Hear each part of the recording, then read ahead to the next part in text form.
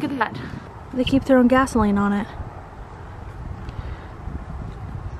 So we're calling the police because I'm sure those neighbors and those neighbors would not appreciate it.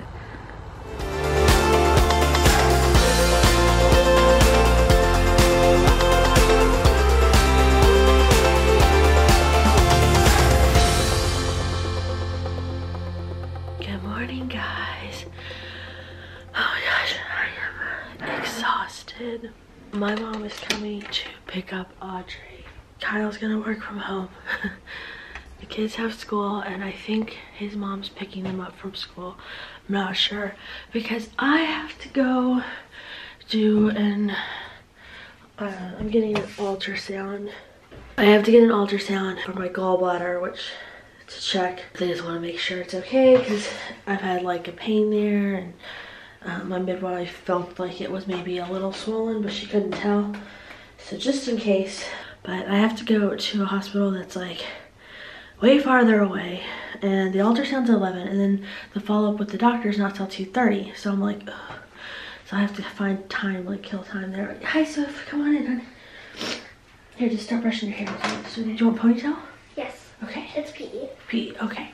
And so I have to do that. Anyway, it's a day. And I have a whole cleaning crew coming today, so it's like I was already busy today, but so be it. I might need the other brush. Sophia's hair's so thick that this like wet brush that she loves because it feels good doesn't always get out all of her tangles, which I know is annoying, Sophia. Use both of them. Yeah, but I'll be gentle. All right, Audrey, go have fun with Grandma. They're probably going to insist that she stay in the seat until we get where we're going. I always did. I told her it's not safe in the street. Okay, let me put the keys into the rules of the park. All right, I am here at the doctor's office. So I have my ultrasound first, and then I have like to kill a few hours. Then I have the doctor's appointment part of it. They couldn't do them back to back, so it's okay. This doctor is in a different part of Houston than like where my doctor's office is. So I was worried about parking because like sometimes parking can be so annoying, but it ended up being fine. So I'm a little early, so I'm gonna go on in case they need me to fill out a bunch of paperwork and blah blah blah. I really wish Kyle could have come too, but it is what it is.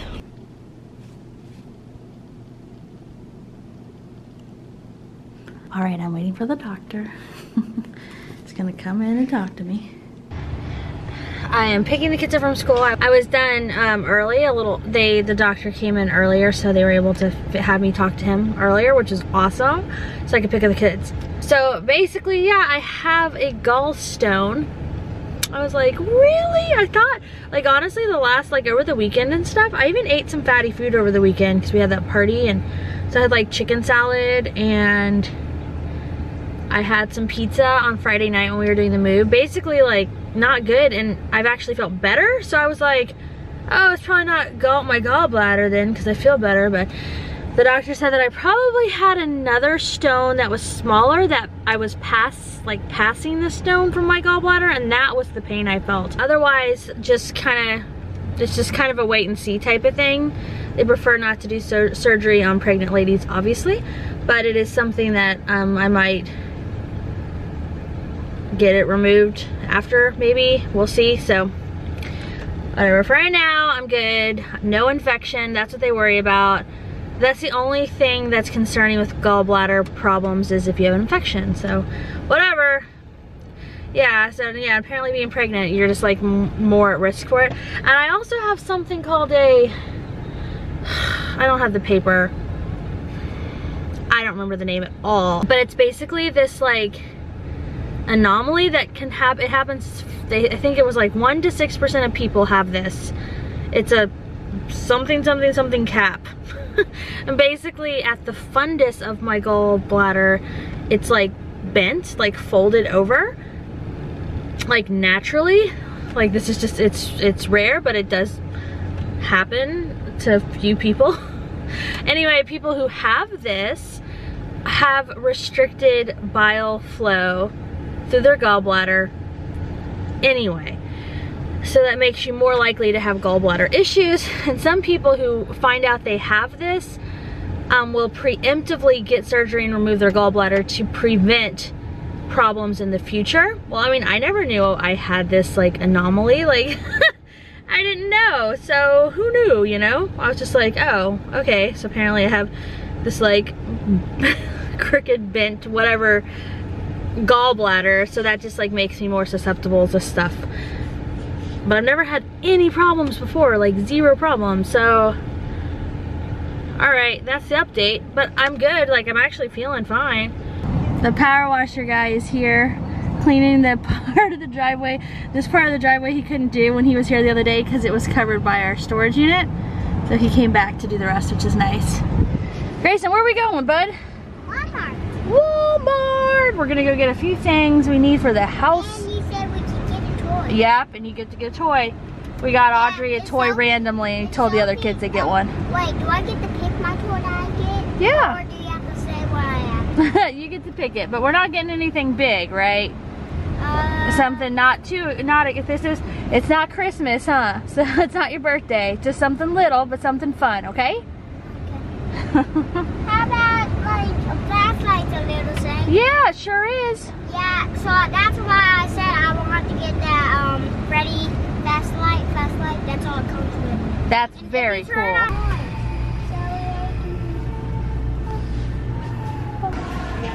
My toys too. Ooh.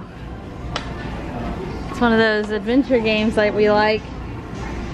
We should just get the online version of that. Can we? It looks fun.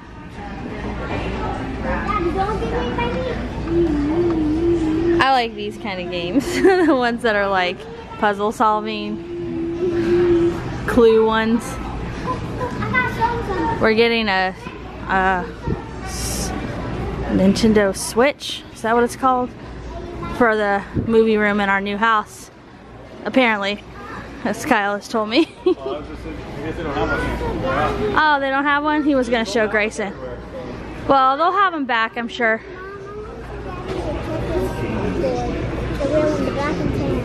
The what one? Well, tell him. I have no idea what Grayson's talking about.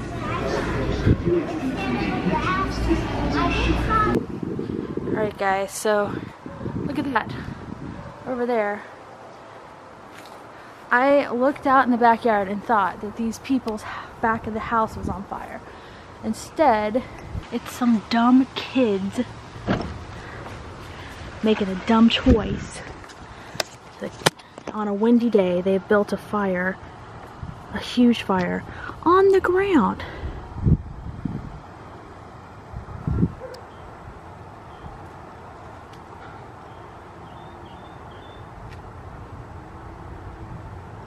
They keep throwing gasoline on it.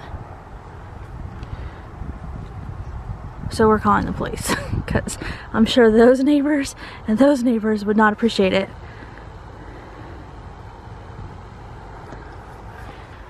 Like you could see the gas station. Yes, hi. I'd like to report some of my neighbors performing something fairly dangerous. The kids, they're kids.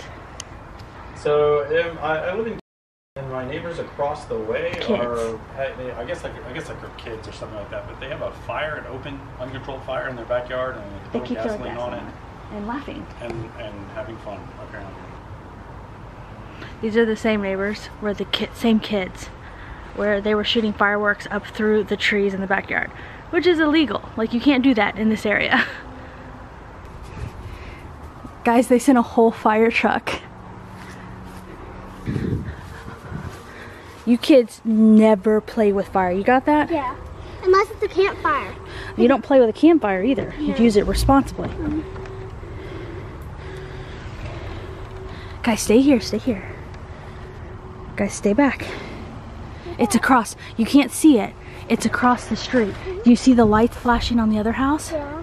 You see the red light? Come here, Grayson, I'll show you. I see it. I can't believe they sent a whole fire truck. They should have, because the fire could have gone too big. Well, they just worry because all it takes is one little ember to go across to a roof. Yeah.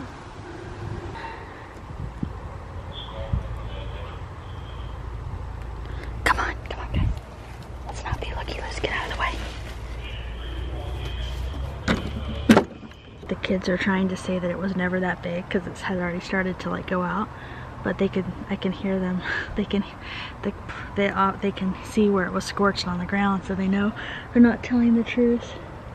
And like the gas cans, there's a gas can back there, and they're making them put it out.